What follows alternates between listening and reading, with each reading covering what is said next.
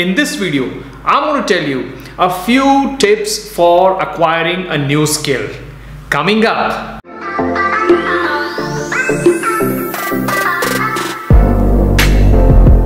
How does one transform a skill that he or she has from good to great? Now, what experts say is that committing to learning, picking up a new skill or working on improving a particular skill that you are already good at, it is not an easy one. In fact, it is possible for everyone to improve their skills. It is possible for everyone to achieve that greatness in that one thing that they want to achieve. But what is required is it requires a lot of commitment. We need to figure out, are we ready for it? How much time and energy and effort are we willing to put into acquiring that new skill or improving the skill that we already have? So first thing is about realistically identifying ourselves, are we ready for it? The second consideration that has to be kept in mind is the skill that we are trying to acquire, is it needed? Is it needed in my career? Is it needed in my business? Is it needed in my enterprise? Is it needed in whatever I am doing for my living? So if I happen to be a teacher, now what kind of skill? I may be an excellent teacher. Let's say that I'm teaching mathematics. Now me acquiring a public speaking skill, how is it going to help me?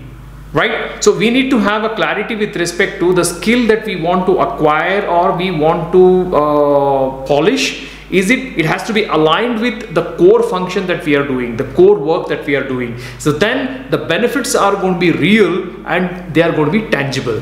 The third thing that we need to keep in mind when it comes to acquiring a new skill or improving the skill that we already have and trying to make it great is what is our learning style?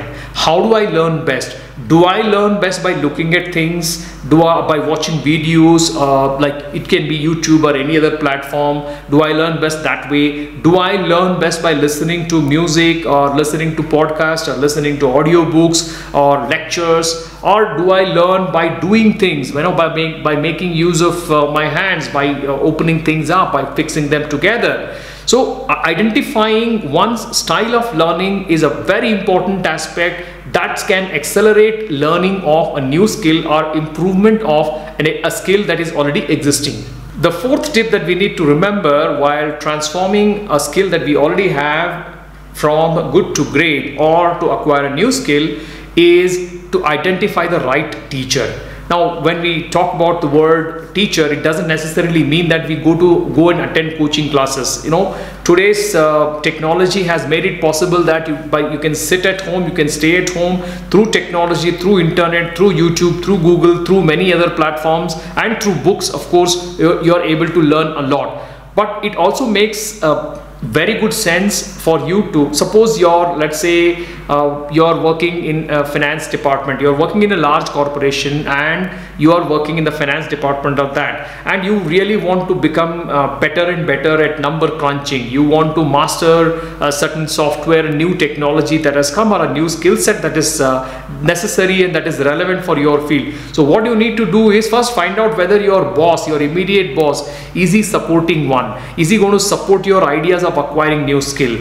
If you think that's not the case, probably you should look for somebody else in the same organization, maybe in a different department, maybe a person who is in sales and marketing or somewhere else.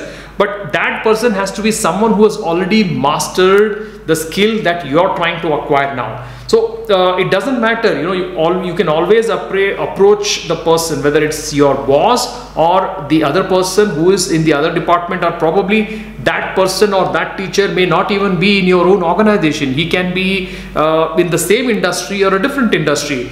All we need to do is to go to that person and say, hey, I admire your work. You have done such a great thing. You have acquired such mastery over the skill that you're practicing. I am starting up right now. I want to be where you are. I want to learn the skills that you are exhibiting and you are demonstrating. Can you give me your feedback? Can I spend some time with you? Can you teach me something? It doesn't hurt to ask for help.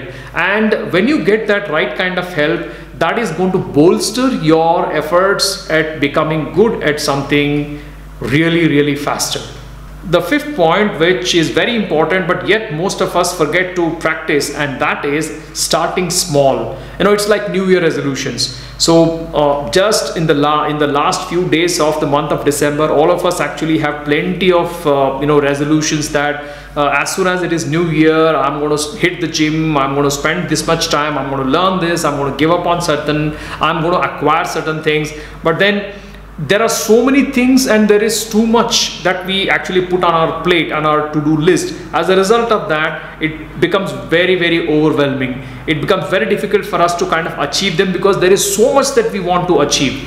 Well, the smart way is to kind of start small. So another thing is that, let's say if I decide to become a public speaker, right? Or if you want to become a YouTuber, or if you want to become a podcaster, if you want to become anything that you want to become, write it down first, and then also figure out what does it take to reach there. Okay, so step by step, maybe step 1, step 2, step 3, and then break it down. Okay, I am going to achieve the step 1 in about 1 month time. The step 2 I'm going to achieve in about 2 months time, 3 months time. So prepare a timeline after breaking down your goal so that it becomes easier for you to achieve the goal and you are not overwhelmed by the sheer size of the amount of time that you will be required to commit to this acquiring new skill. Next up, reflect along the way of learning journey. Now, learning is actually a journey. You don't, after you achieve certain, if you reach a goal post or probably a milestone, you're actually going to go the other way. You will continue your learning and you will go and reach something. Along the way, you need to figure out and say, after 1 month of setting the goal, where have you reached? Have you attained the goal that you wanted to attain? Is there anything that you need to change? Are you required to increase the amount of time that you are putting in? Or perhaps do you need to change your mentor? Or do you need to change your teacher? Or do you need to change your coach? Or do you need to change your habits? So reflecting on along the way, reflecting on the way, the progress that you have made along the way, it is going to help a lot.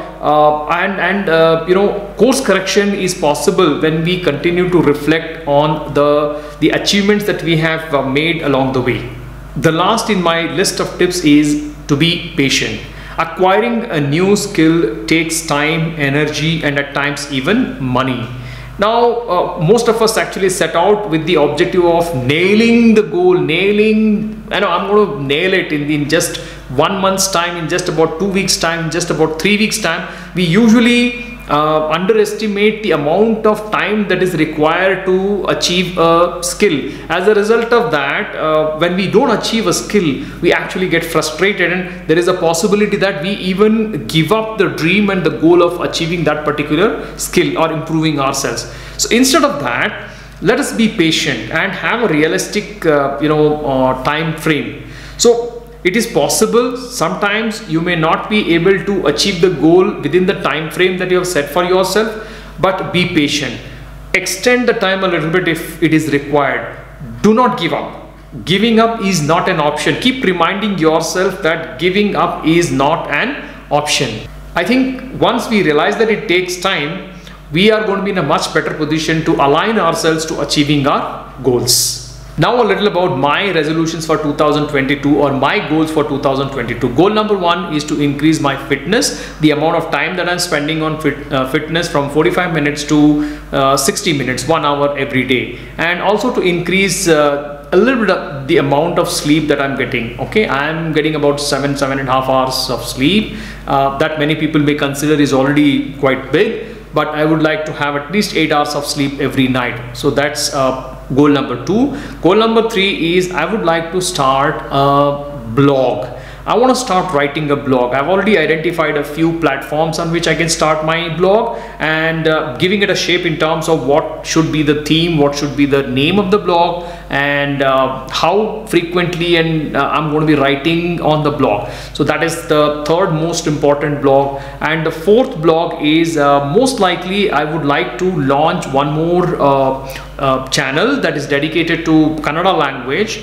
Mostly it is audiobooks. I want to read books and then convert the books into audiobooks. So it can be either a channel, another YouTube channel, or it can be even a podcast. So these are the 4 major goals. Apart from this, I would also like to kind of focus significantly on acquiring skills that are going to directly help in my career. So what are your resolutions and goals for 2022, and how many of them have you actually been able to achieve so far? Do mention them in the comments below. That's all on Mudgal's Musings this week. Thanks for watching this video. Like it if you like it, and do share the video among your friends and acquaintances so that they also get benefited by watching videos like this. Till I see you next time, have a wonderful time ahead. Bye bye.